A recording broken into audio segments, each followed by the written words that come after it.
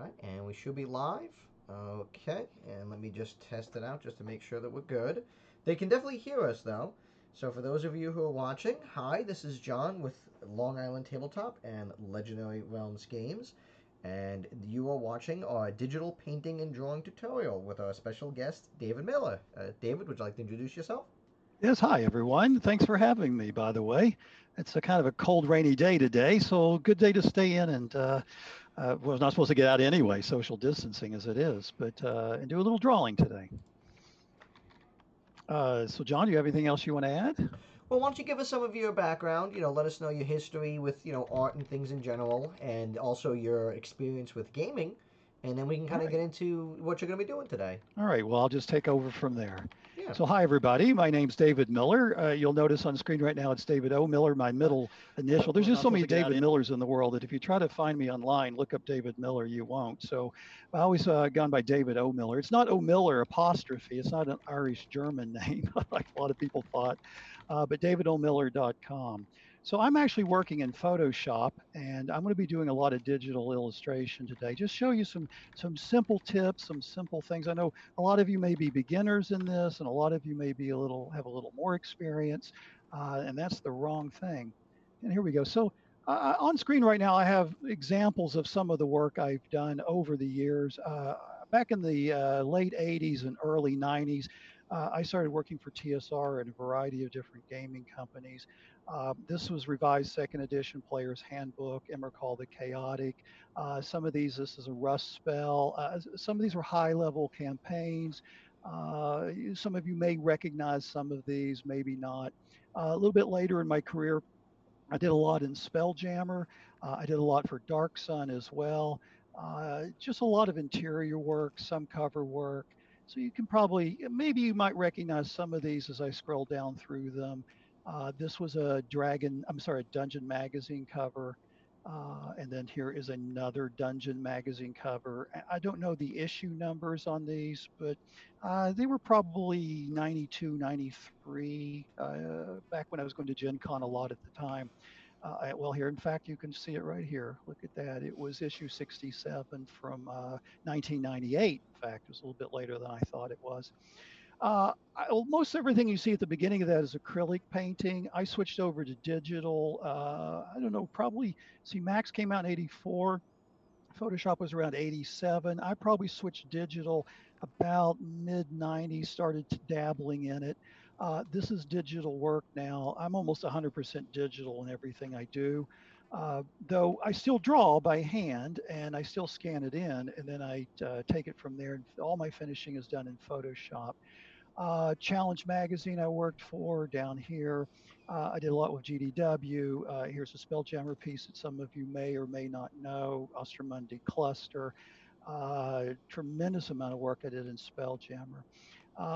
In fact, you can see some of the Spelljammer pieces here. Lots of black and whites. I sort of got out of the business probably late 90s or so. It was economic reasons more than anything else. So that's a little bit about myself. I'm going to close all this back up.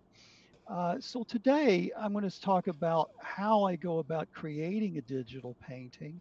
What are the steps involved? And I'm going to do a quick painting.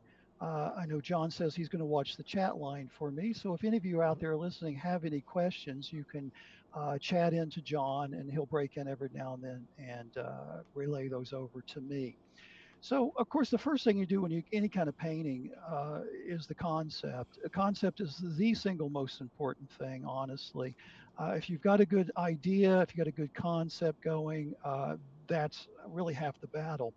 In a lot of cases, as a professional illustrator, I don't come up with the concept. I'm usually illustrating the written word.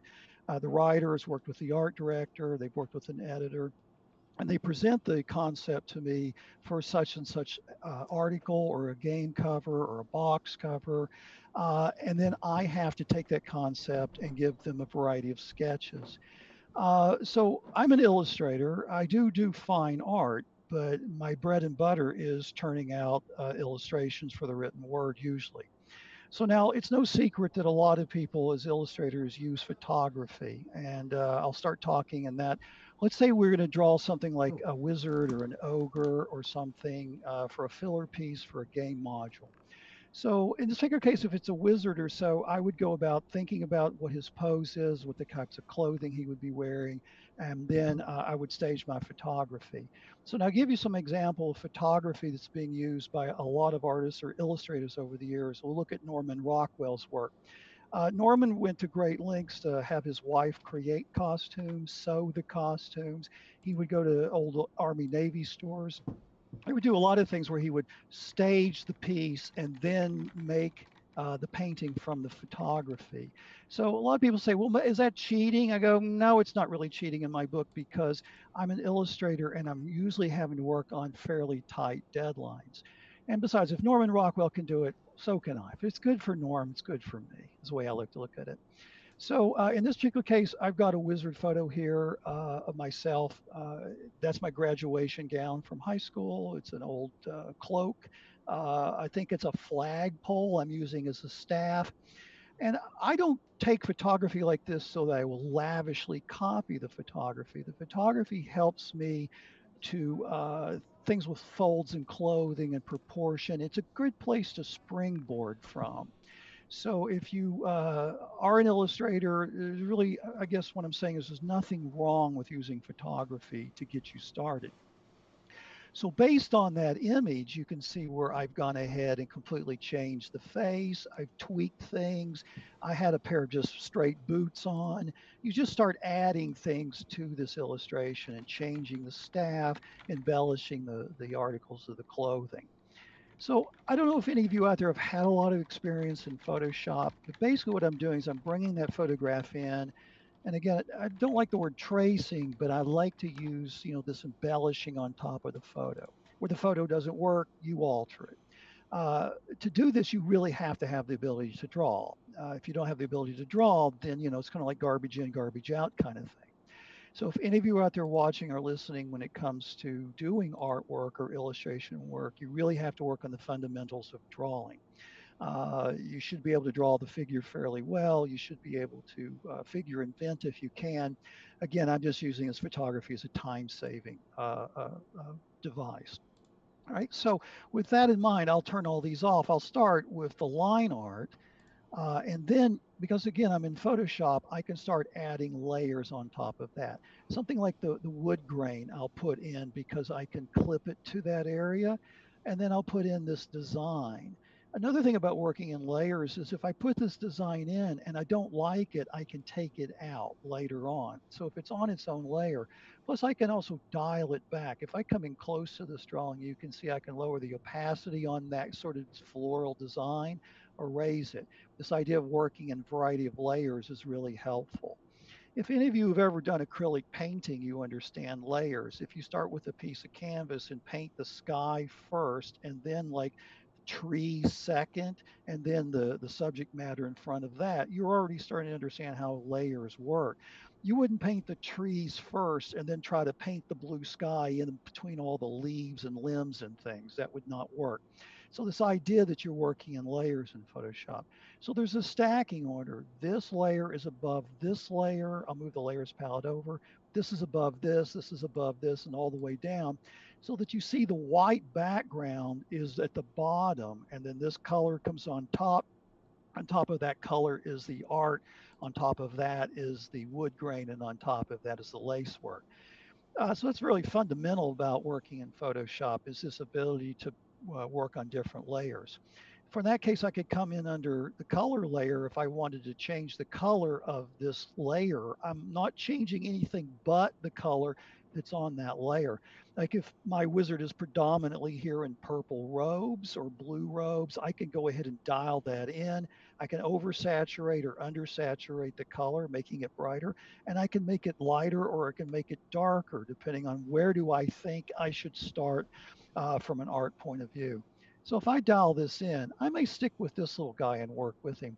Uh, uh, the next thing I would do, and by the way, Photoshop is one of those things. I've been working in it since 1987 when it first came out.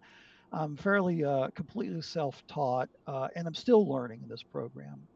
Even the people that write the application say that they would know about 40% of what it can do. So you're in good company if you're just starting out in Photoshop. It's a tremendously deep application, very complicated. You can learn it on your own to a point, but then there's so many ways that you can work more efficiently. So that if you find tutorials online or listen to tutorials like I'm doing, you may pick up some different pointers. I'm going to keep this kind of base level, though I'll throw out a few pointers for some of the more advanced users.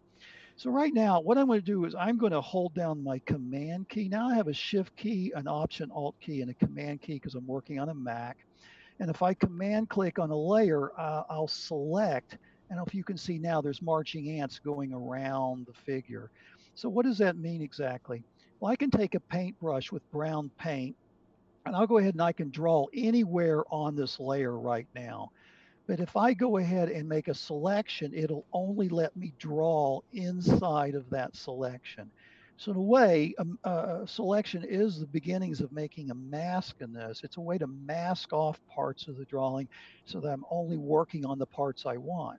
It's almost like I'm taking masking tape and I'm taping all this area off so that when I draw, it only goes in there instead of all over the place. Does that make sense? Hopefully to everybody. So I'm going to create that again. I'm going to go ahead and option click on my color layer, and that pulls that up. Now, how did I create that layer? It was pretty simple. I went to my drawing. I used something called the magic wand, and I clicked out here on the outside. And you see how it goes. When you use magic wand, you click on a color, in this case white, and it goes looking for anything that's white. And when it hits something that isn't white, like these black lines, it stops. And that's called, and I'm going to click in that little area. I'll create a new layer. Now, when you create a new layer, what's on that layer? Well, there's nothing on that layer. And then I'm going to fill it with a color. In this case, I picked a blue color and I just fill it like that. Now, I filled the background. What I need to do is fill the guy. So what did I select? I selected the white outside. So under select, I can go to inverse. Now, when I go to inverse, it deselects the areas that are selected and selects the areas that weren't. It flips it. So now they flip. And now when I do that, I get the blue inside. Now, if I put that below the drawing and I can throw this color away, you can see there it is. I've got a dark blue. From there, I can go ahead and adjust the saturation. Let's turn that down because it's really dark and maybe lighten it a little bit so you can see the drawing and say okay to that. So this idea that I can start throwing color down and I can control where it goes is a big plus. Also, another thing when I start a digital piece like this is I want to set up my color palette. I'm going to show you another piece really quickly, painting examples here, and I'll come and open this up. There was another gaming convention up in the Boston area that I've been a guest at every year for the past several years. And I did their, it's called Total Convention or Total Con. And usually when I do a piece like this, I'll come in really close so you can see all the textures, is I'll create a color palette of all the skin colors that I'm going to be using. And it's just easier for me to create that first and then start to apply them onto my drawing. So because I only have an hour here, I've gone ahead and created a quick color palette for this drawing. Let me zoom back down on this guy a little bit. Let's see how far we can get on him as we move forward. So the color palette.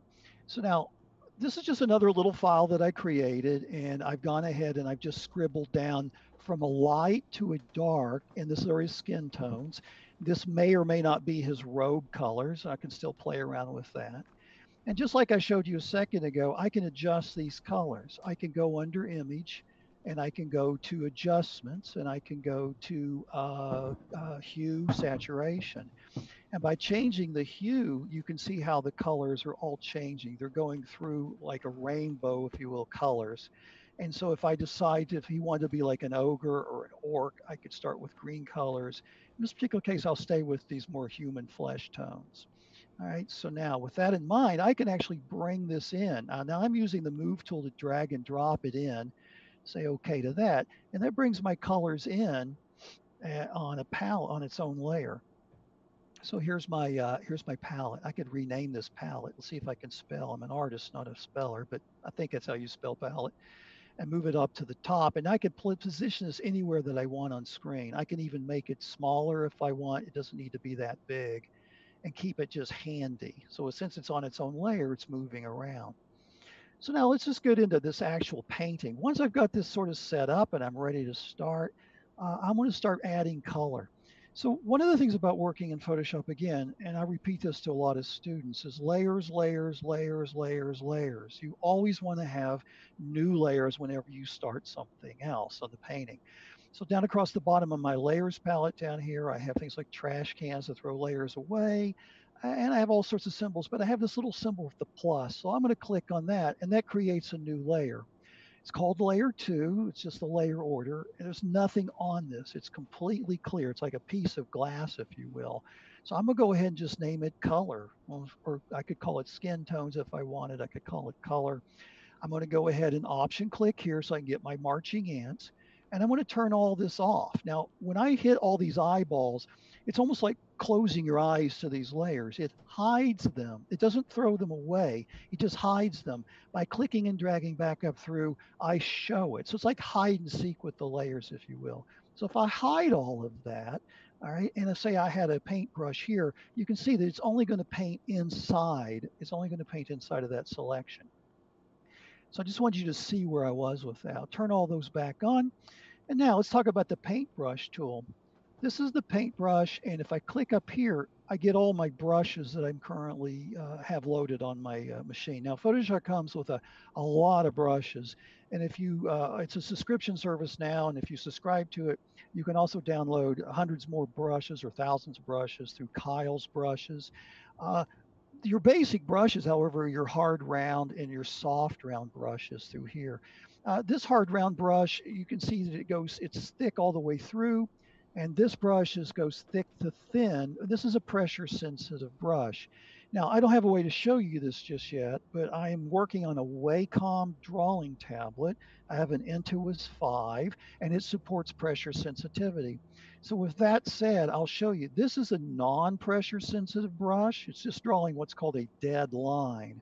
But if I come back up and I click and I get a thick to thin brush, now I can go thin to thick to thin, and I get a pressure sensitive, which is a lot more intuitive. Now you can't do this with a mouse. If you're using a mouse, it's like you're drawing with a bar of soap. You just can you imagine going to a drawing class with bring a bar of soap and a pen and stick the pen in the bar of soap and draw with it. So if you're stuck at home and you're still struggling with being a Photoshop artist and you really want to take your career to the next level, you really have to invest in some sort of drawing tablet that gives you pressure sensitivity. And I can tell you, not to sell you on these, but you get what you pay for in the computer world. Absolutely. My tablet's probably 350. I don't know what the going rate for them is right now. So with this brush again, I've got so many brushes. One of my things I like to do is go ahead and drag this all the way across so that I minimize my need to scroll through this that much. So I got a lot of splatter brushes. I've got a lot of natural media brushes here. The brushes are endless. And one of the cool things about Photoshop is you can make your own brushes too. I've got friends who work for Marvel and DC as colorists, and they almost always use their own brushes that they've made. I'm going to stick with this hard round right now just to show you that you don't really need a lot of fancy brushes to do a painting in. So this is what I'm getting. Now, this is like acrylic paint in a way, or watercolor. When you use watercolor or acrylics, you thin it with water. And when you thin it down, you create what's called a wash.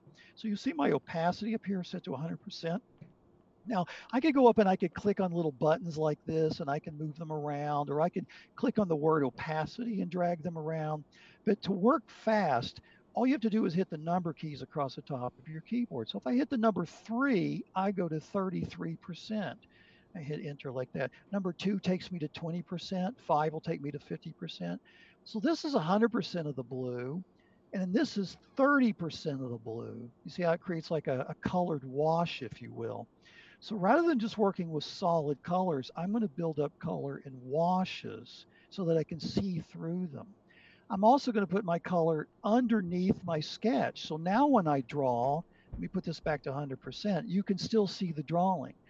In normal painting, of course, I would do a drawing and then throw paint on top of it. It would cover my drawing.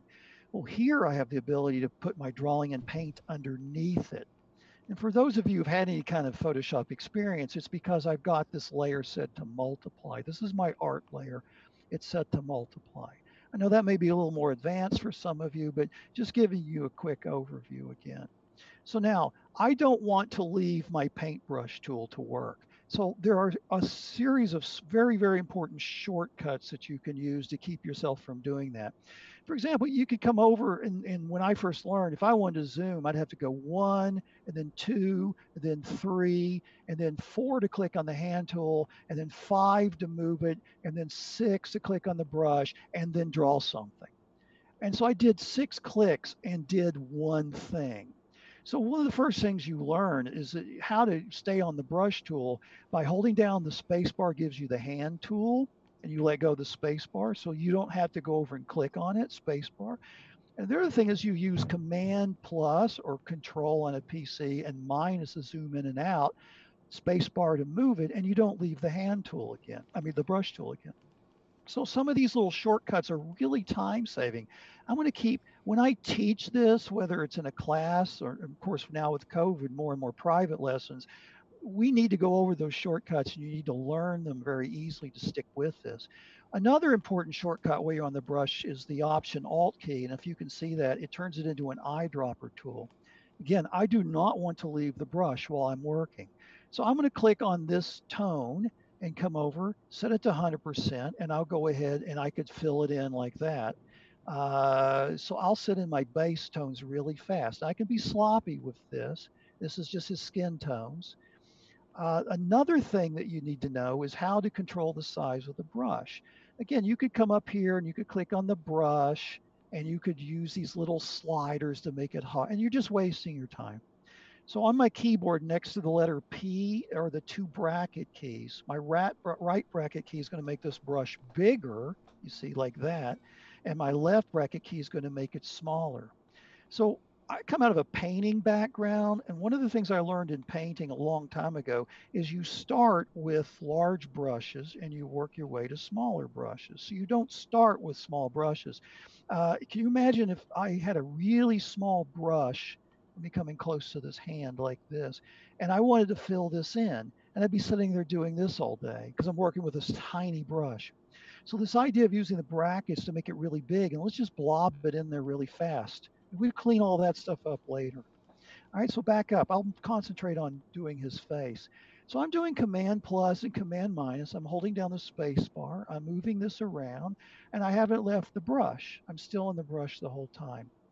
And now I'll go ahead and move to, I'm going to move this, that wrong thing. I want to move the palette over slightly so that I can see it better and then back to my color.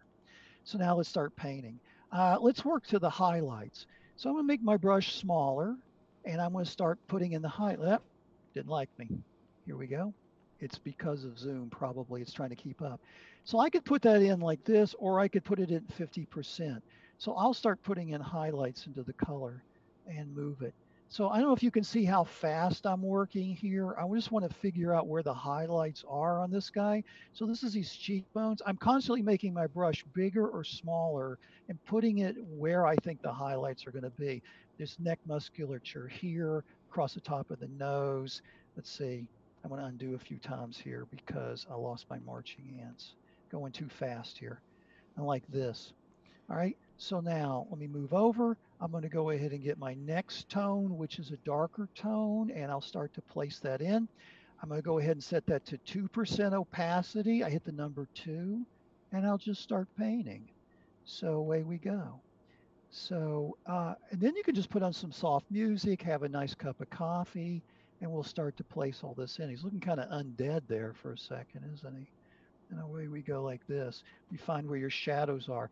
Now, a lot of people think you draw and then you paint. And I like to say, well, you never stop drawing. When you draw with a pencil or an ink pen. But here I'm drawing with paint. I'm still drawing in a sense. There are some paintings I'll just start where I won't even have a sketch and won't be slave to that sketch. I'll just draw it in. Let me get back to my color palette like this.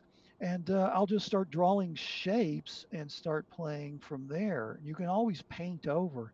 A lot of people get really scared when they paint and they draw. And I'd like to say, well, you look, there's no mistakes here because you have the undo key constantly. Let me go back to this part and pick up this color again. See, I could paint back over that to thin it down, or just sort of, I'm doing like a wash of color over top of it. So now as I move up further into my highlights, these highlights can get a little more light.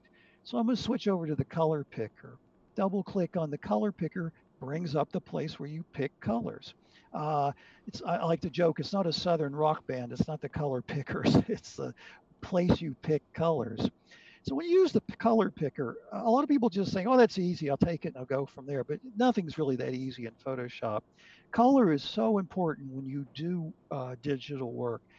Right now, it's showing me an area in this box of color. Let's talk about that for a second. As I move into the upper left up here, now I'm clicking and dragging the box. I have white. And as I move across, you can see here, I'm adding a color. All right. And as I go down, I add black. If I get up here into the upper left or right hand corner, you can see an exclamation point up here.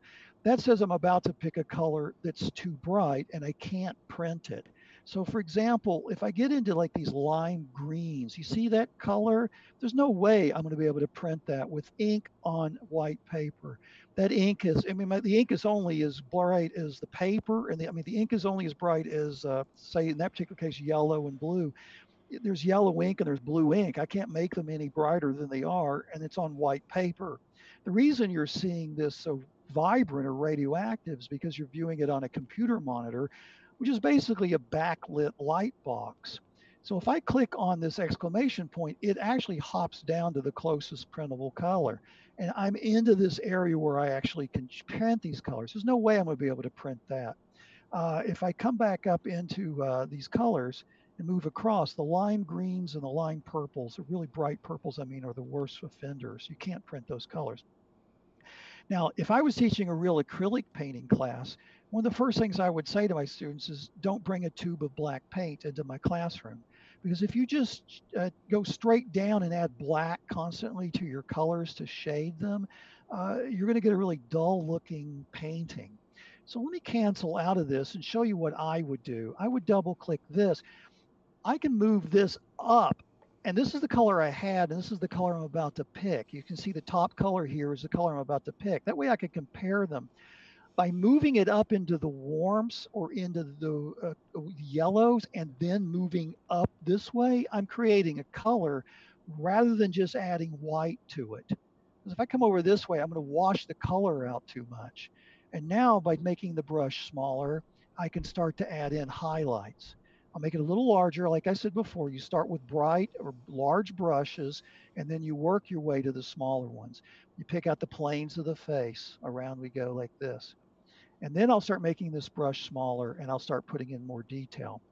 Now, I've only put down about 4 colors, maybe 5, but I have hundreds, if not thousands, of colors on there because of the way these are all interacting. The further you get into digital painting, and if you get into your career as an artist, you start learning a lot about drawing. One of the things you'll pick up is the blues of the face. And I'll get into sort of the dark blues, and I'll put this at a 2%. The reason I'm putting like a blue wash on here, especially on men, because of their beards, they tend to have a bluish tinge to their face, especially people with blacker hair. So you'll see a lot of fine artists that'll put in shading like that. Plus, you want your warm colors to be your highlights. And I could come back in, not to give him blue eyeshadow here, but I could just put in little hints of blue under the nose in places where I know there'd be a shadow color. And that starts to cool down the shadows.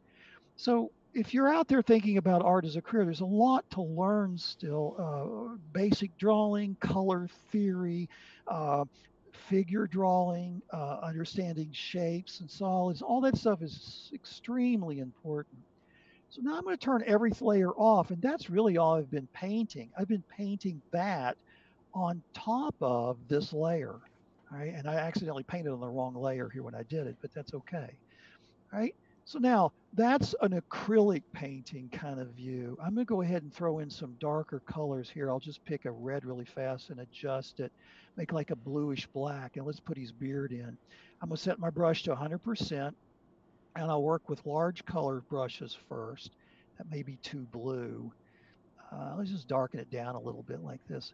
A lot of artists will work with black. They'll put black down first and then they'll build up from there.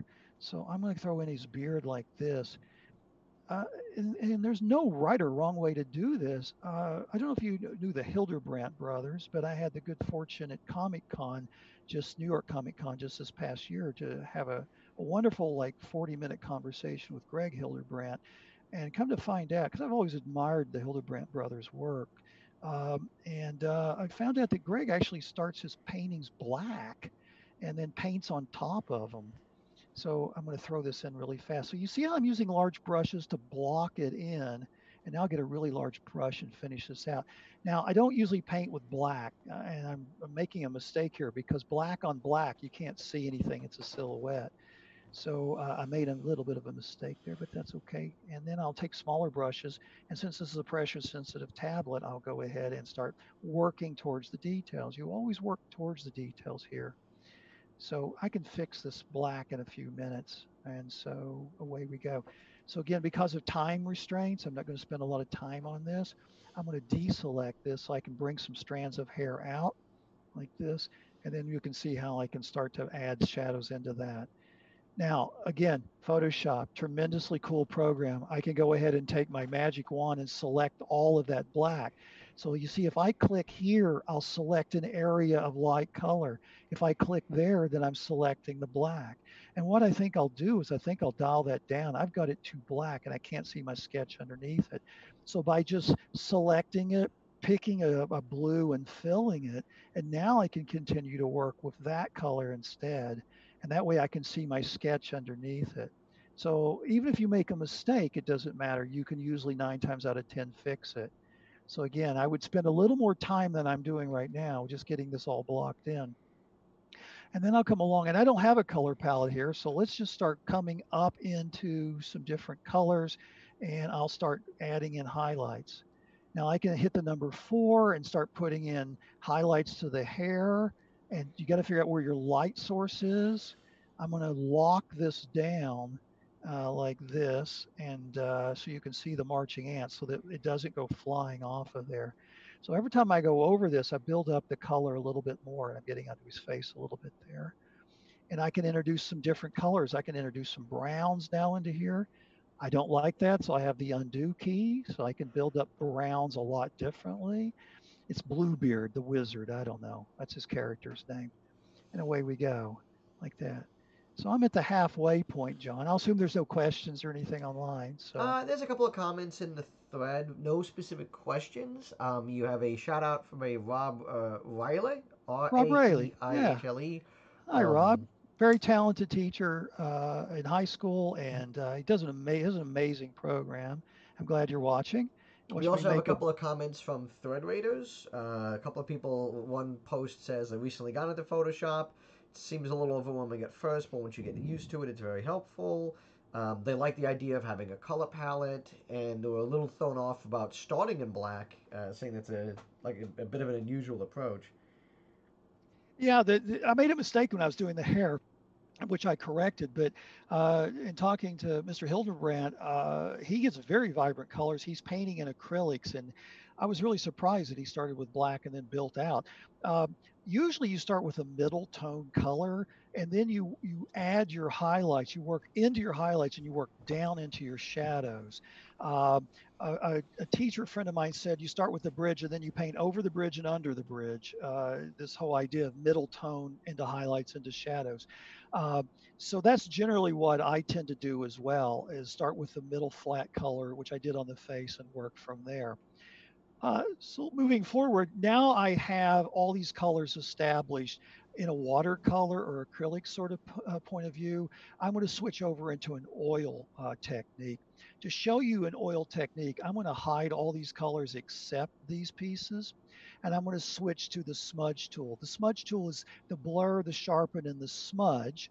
And what the smudge tool does is well, it smears things. Right. So if I use a smudge tool on this, you see how it's smudging the colors together? Now, there is a color mixer tool as well, which is a little more complicated than I have time to explain, but it's good if you're just starting in Photoshop to start thinking oil paint, you're going to use the smudge tool. So the smudge tool can use a lot of variety of brushes. You can smudge with pretty much any brush. Just like I can erase with all these brushes, I can draw with all these brushes, I can smudge with them, I can clone with them. You got to be a little careful when you get into the newer brushes. If it has a little symbol next to it, these are Kyle's brushes. That is a brush. I can't use it as an eraser and I can't use it as a smudge tool. So you got to be a little careful of that. Let's see if I can find one in here as I go down through these. Some of these are different. That little finger there, that's a smudge tool. This little raindrop is a mixer brush tool, and these are paint brushes. So they're very specific tools that do a very specific thing. If it doesn't have that little symbol next to it, then you can do anything with it. You can smudge with it, you can draw with it, you can erase with it, and so on and so forth. Tools, some of my favorite brushes, by the way, are there's one called drippy water. I know these are really technical terms, but drippy water is a lot of fun to draw with. But when I like to smudge, I like to use this rough, dry brush. Now, this brush is found in your just your normal brushes. I got it under special effects brushes here because I move my brushes around a little bit. But it's a legacy brush. And when I double click on it, you can see all the spots. It represents an old brush that paint has dried in and the bristles have all like sprung out. So now, and I can use the bracket tool to make this bigger or smaller. And when I drag with this brush, you see how it drags like I'm dragging a paintbrush. So by coming in a little close to this, what I can do is I can set the strength of this. If I hit the number one on my keyboard, you see, just like I hit the number one on my paintbrush to control the flow of the paint, you see this is barely smudging. If I hit the number six, it smudges a little bit more. If I hit the number zero, it's a complete smudge, and you really can't use the smudge brush on 100% of strength. I like the number eight quite a bit, and it allows me to blend. So if we were painting in oil paints, first of all, it would smell like crazy here in my studio because you're working in oil paints. What you tend to do though is you put down two colors and you drag one color into one and one color into the other, and then you blend between the two. And what this creates is a transitional zone between this color and this color. The greater you do that, the bigger the transitional zone between the two of them. So try to tell me that that doesn't look like paint. I mean, it just smears, and the fact that I took painting and I came out of a painting background, I think has really helped me in a lot of ways with Photoshop. This ability to control paint and understand contours, which I'll speak to in just a second. All right, so I'm gonna zoom this back down. I'll move him over here like this. I'm not really too keen on my color choices right now, but I could change these. I could come under this layer. I could go under hue saturation and I could just start to change. I could isolate parts of an area and say what that, it looks more zombie that way. So even though you put color down, doesn't mean you have to live with it. You can constantly adjust it. So now I'm going to go to the top and I'm going to create a new layer. Again, layer two. What's on this layer? There's nothing on this layer. So if I try to use the smudge tool, let me turn something off. If I try to use the smudge tool right now, nothing's going to happen because I'm not smudging on anything. There's nothing there to smudge. If I go down to the color layer, and that's the color layer, now when I do this, I can smear what's on that layer, but only what's on that layer. So I'm going to turn this, I'm going to undo that and turn everything back on again. So one of the beauties of working with the smudge tool is you've got this thing called sample all layers. So if I click on sample all layers, and now when I smudge, I'll do it across this way. I am taking everything on every layer and smudging it on this layer. Here, let me just go across this really quick like that. Now, I'm going to turn all the layers off but that layer. I literally smudged everything onto its own layer. I didn't smudge anywhere down here. All that is still fine. It's only working on this layer. So the beauty of that is that now if I make a mistake after working on it for 2 or 3 hours and I don't like it, I can stop, throw the layer away and keep going. So now I'm smudging. If it's visible, it will smear. So if I don't want to have the line art smearing, I'll turn it off and I'll come in close. It all depends on what you want. If you can see it, it will smudge because again, sample of layers is on. So with that in mind, I can come along and I can start more of a painting. And I'm pretending that all these colors are wet, and now I'm starting to intermingle them. Again, if you some of you are interested in Photoshop, once you get a technique like this down, then you can use the mixer brush tool to do similar effects. So now I can switch back and forth. Now I'm going to make my brush really small and start to smear. I'm keeping my left hand on the keyboard. I'm using my bracket tools to make it bigger or smaller depending on where I need it. I've got it set to 80%, which is a comfortable strength for me to work in. And I'm not trying to completely hide the details, but I'm starting to bring them up and out. And now I'm going to switch to brush. I'm going to get a gray color. I'm going to set my opacity to number 3. And I'm going to come in and I'm going to put in the whites of the eye here a little bit. And then maybe I'll flip to pure white and put in a little bit here. I'll come in close to that. I'll go back to my smudge tool, make my brush really small, and I'll smudge that all together. And it literally, John and everyone listening, is very much like working with paint without the smell and the mess of it all. So now B takes me to brush. Option Alt gives me an eyedropper tool. I put it to something like 70%, and I start putting in some little highlights like that. Maybe there's a highlight across the top of his lid. I'll flip this to white, and I'll put my brush to 100%, and I'll put in solid white on the eye. Maybe I'll pick up a little bit of color like a blue, and I'll come in and I'll put this down to 4%, and I'll put a little bit of a blue in there. I'll go back to my smudge tool, and I'll go ahead and pretend that it's wet paint again, and I'll smudge it all together a little bit more. So you see how small my brush is now? I'm working up. I start with big brushes at first to smear large areas like this. And then because my hand is on that keyboard, I can keep making that brush bigger or smaller depending on what it is I want to do. And so this allows you to just to get going and work and smear and do whatever. And of course you can paint over. But I'm doing all of that on layer 2. And the rest of the painting is the areas that I'm not smudging is showing through. And I don't need to smudge every bit of this painting. If there's something I don't like, I can pick up a color. I'm on the brush again, set to 100%, and I'll start adding some browns in here. And I'll set this down to 1%, and I'll just build it up in washes and sort of build this up maybe to 2%, come in like that. And I'm over painting, go back to my smudge tool. By the way, they used to have a shortcut to get to the smudge tool, and they took it away. And, Adobe does questionable things sometimes. But, what it is, you got to roll with the punches. Older versions of software works differently now than the newer versions. So that gives you some idea of how to go about. Now, I would just spend a lot of time doing this. Uh, Let me show you the hair. Smudge tool works just great on hair. Do you see this kind of feeling you get? Let me see if I can just take this out like this. It's getting a little weird there, but around we go. And I can smear in smaller brushes. I use the smudge tool a lot for hair. And then once I've done that, I'll come back and I'll go ahead and draw hair back in and bring in some highlights. Let's go ahead and click here. And now I started out a little slow and now I'm starting to build up speed, which is what you want to do as a digital artist. You want to be able to work fast and you want to be able to work the whole painting as you go. Uh, so let's see how I'm doing on time. Well, I got about 20 minutes tops. So that's digital painting. I'm going to switch in just a second and talk about cartooning a little bit, just so I don't sit here and just spend all the time on this. The devil's in the details. The more details you put in here, the better off this is going to get and become, and then switching back and forth between your variety of tools. I went to the hand tool rather than the smudge tool and smearing these things back in sort of blends them together and gets rid of the brush strokes like that. All right. So I don't know if anybody had any questions online, John, but that's the Mm, gist of that. yeah, no questions in the chat just yet, but we'll if anything does pop up, I'll make sure to let you know.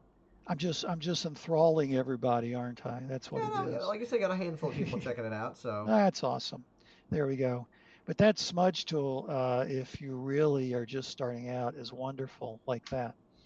All right, so let me move this off to the side. I'll show you a finished painting again. Let's open this guy back up and I'll come in close to this. So now you can see, I want you to see all the, well, this guy looks crazy in close, doesn't he? So now you can see the smudge tool here. I'm just going to smear across the top. I'm following contours. You see, this is a round shape. So the contour, it has to go around the shape, around the end of the nose. If I drew this straight across like that, it would make the nose look flat.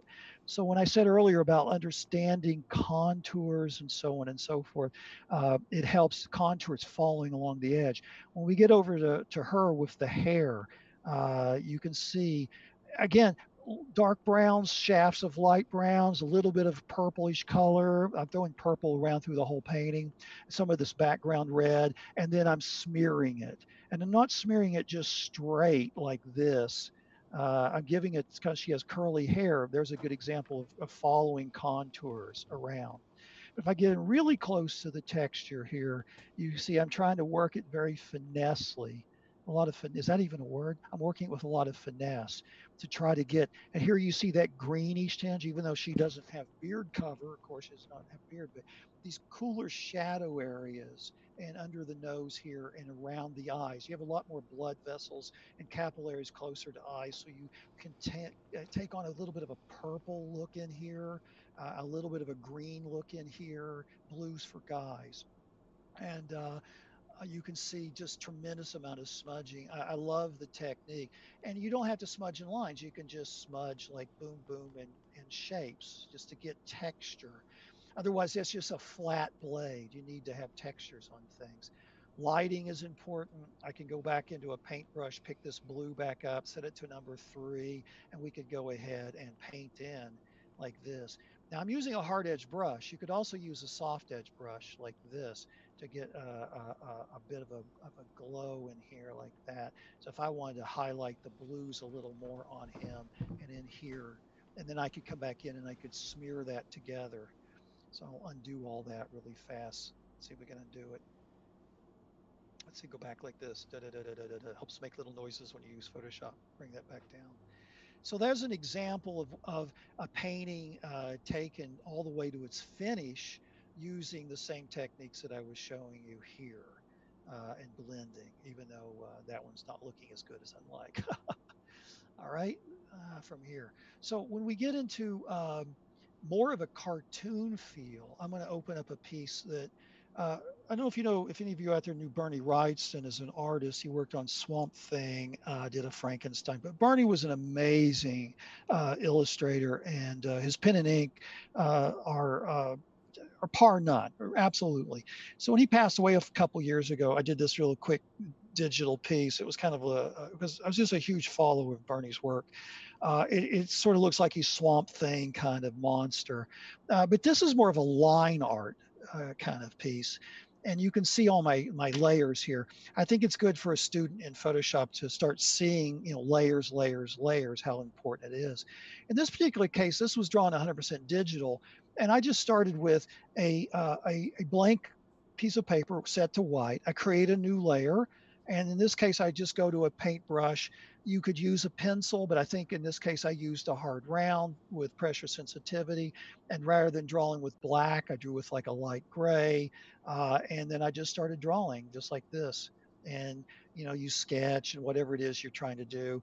Beauty of this is if you don't like it, you've got the undo key to go back 30 or 40 steps. So you sketch it in, and then you go over top of that and you start to draw. All right. So I could get into a lot more complicated about how I achieve that beyond the scope of probably this quick demo. But the idea is to lose the sketch eventually. And now I'm up on this layer. I'm in solid black at 100%. And here I'm drawing like this. And, I'm putting in fine lines and so on. Uh, Layers. Let's see. I created a stick like here. Here's the stick, and I put some of the texture there. I put some more wood grain texture there, which I mechanically drew. On top of that is some more parts of the stick, and then I put some whites on here. So what's on that layer is blacks and whites. It's extra detail that just sort of add it all together, pull it back to get in. And there's my signature on a layer. So I'm going to start working on this in the last 10 minutes or so that we have, as just a cartoony kind of piece. The first thing I'm going to do is I'm going to collect everything into its own layer. In the layers palette, I have all sorts of ways that I can delete layers and copy layers and so forth. And I can collect all layers into its own group. It's funny, new group from layers, not a group. Yeah, it's been a while. I use shortcuts to do this. That's very funny. Maybe I don't know how to do it as a. Uh, I do know that if you do Command Option Shift and hit the letter E, you'll gather everything into its own layer, which is what I just did. I'll undo that. So everything that's visible, it's a Command Option Shift, which are your three modifier keys, and hit the letter E, and that puts it all into its own layer. So I just combined all that and kept all the layers. I'm going to create a new layer. That's layer 11. I'll put it underneath. I'm going to name it color like this. I'll change layer 10 to art like that. And I'm going to go under my color layer. I'm going to pick a green color like this, green, and I'm going to make my brush larger and I'm going to start painting, but I don't see anything. And the reason why is because I'm painting underneath this layer. You see, I'm painting green underneath it. I need a way to take the art layer and make it so that the white disappears without erasing it. And that's the properties of something called multiply. Multiply makes the darks black. You can't get anything darker than black. Black goes black, and anything white, you can't make anything whiter than white, goes clear. If there were shades of gray in there, you would see them sort of fading in and fading out. The opposite of multiply is screen. In screen's case, black goes clear and white stays white. So a lot of comic book artists use this. It's one of the reasons I brought it up. I know some of you listening may be doing comics. So once I've got my line art, if I set my line art to multiply, and then what I like to do is lock it. That way I don't accidentally draw on this layer. And now I go down to my color layer, and wherever I color you're going to see through it like that. So now I could hand color all of that. Now I'm going to go to the art layer again and go back to this magic wand, because magic wand is just a great way to start selecting areas. If I click out here, I'm clicking on white on the art layer, and it's going to select white until it hits something that isn't white. In this particular case, the black. All right. Now I got a kind of a mess in here, but that's all right. Now what's selected? Well, I selected the outside white.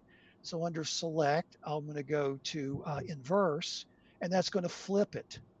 And now I can take a big brush. There's lots of ways to do this. Go down. You see how I can't draw in this layer? I'm on the art layer and it's got circle. No, I'll go to the color layer, make it really big, and I'll just fill all that in. And that way it keeps me from going around it a lot. And then I'm going to have to deselect and come in and do all of this. Just really quick handwork, things that didn't quite work.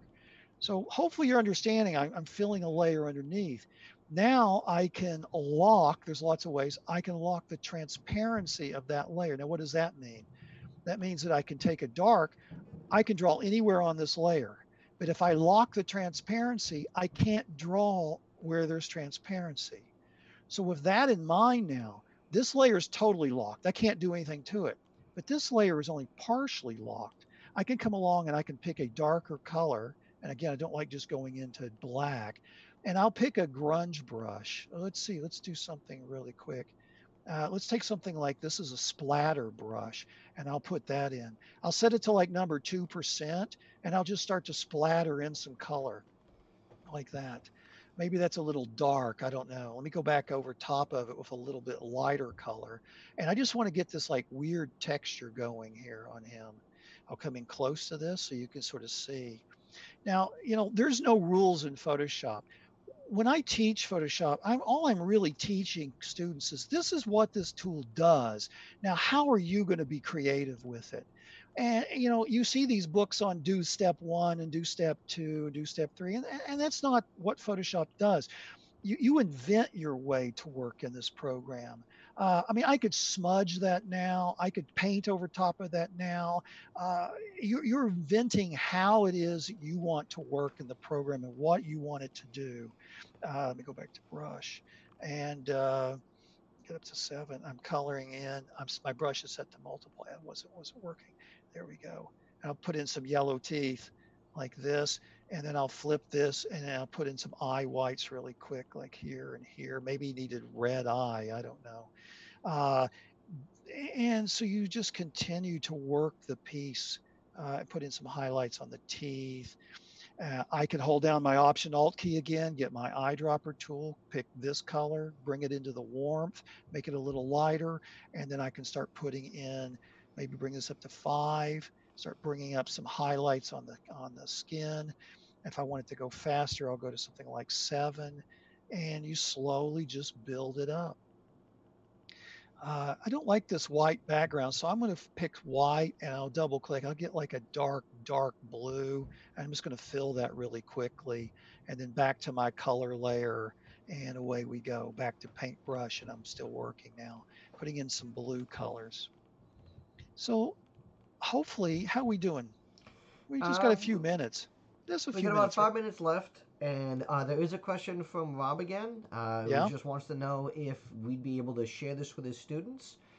Which, yeah, Oh, absolutely. the video Yeah. should still be saved to the Long Island Tabletop feed. So after this is over, you should be able to access it at any time. And yeah. I'd ask Rob, why would he want to? Sorry, Rob. I'm under pressure, man. No, no, absolutely. They'll be saved to YouTube, like John said. So, Long Island Tabletop, you're welcome to show that to your students. Uh, and so, hopefully, I've given you a good example rather quickly here. I know I got a little technical on a bunch of stuff, but for those of you who know Photoshop a little bit, you picked up some extra pointers maybe. I'm just enjoying this guy. I may work on him after I'm done here, uh, like that. All right. So, look, in closing, I can tell you, I've always said follow your muse. If you like drawing monsters and stuff, try to stick with it. I went to school and got a degree and went out into advertising, worked advertising for a long time just to make money and get established. But then on weekends and nights, I started freelancing for a lot of gaming companies, TSR, GDW, to name a few. And it got to the point where I was getting so much work that I could quit my day job. And that was about 35 years ago. So I've been an independent contractor, a freelancer, a gig employee, whatever you want to call it, self unemployed for about 35 years. And it's been a richly rewarding career. I love to draw monsters in science fiction. It's not all that I draw, though. I do a lot of advertising work, and I've done a lot of different paintings and designs for a wide variety of clients. To me, it's a way to make a living, but it's also doing something that I really enjoy doing. And I do like to get back into doing science fiction as much as possible. See if I had another piece or two here to share with you, painting examples. No, off tap. I think I posted this one on the Discord server, which is a piece that I've shown quite a bit. This is called Father Time. Uh, Whoa, took off. There we go, like that. And so, this is a painting. This is a horror painting. But it's also a painting of hope because in this particular case, Father Time is putting the period in the book of your life, and the guy behind him was looking at you for the first and last time. So there's a lot of homages there, from light to dark to the clocks, everything going on. Why do I call it hope? Is because you got to remember that we don't get out of this alive. So do what you'd like to do in your life. There are jobs out there creating content for television, motion picture, webtoons. You could start your own webtoon now if you're a young person listening in. Just follow your muse and be creative. A creative life is an amazing thing. If you took my creativity away, well, I might as well meet Father Time here. You why? The non-creative life, it would be a terrible thing for me. Another thing I tell students is there's two types of people in the world: those who consume and those who create. I'd much rather be the creator. Even though I like to watch like Marvel movies, I'm consuming what other people have created. I still like to sit down and create my own stuff. That who knows, maybe you could turn into a product, a T-shirt, or maybe an animated series, or who knows where that might lead you. I grew up in Kentucky. You probably recognize this accent of mine. Uh, and I got out of Kentucky really fast when I graduated. But from a poor little boy from Kentucky to have gone places with my art that I've gone to still amazes me and it humbles me. So I encourage each and every one of you out there to follow your muse, do your best work, be creative, and enjoy what you're doing. All right, Dave. Yep, I think that's perfect. Again, thank you everyone so much for joining us for this stream. You'll be able to see it on the Long Island Tabletop YouTube channel. And also, feel free to join us tonight at 8 o'clock when Dave is going to be running. Well, actually, why don't you do Oh, why don't you do the honors? oh, now one of the things I did not mention is I'm a gamer at heart. So we are running Scooby Doo meets Cthulhu, and I'll give you a little bit of a forerunner on that. Let me go into my full screen here and fit to window. So it's Scooby Doo, Where Are You? The Cthulhu edition. And one of the fun things you can do in Photoshop is stuff like this. Here we go. Oh no, no, no, no, no! Look out!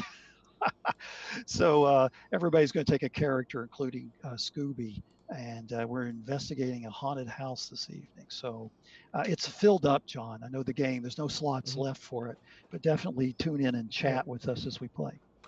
All right. Sounds good. Again, thank you everyone for joining us. Continue to get your game on, and we will all catch you next time. All right.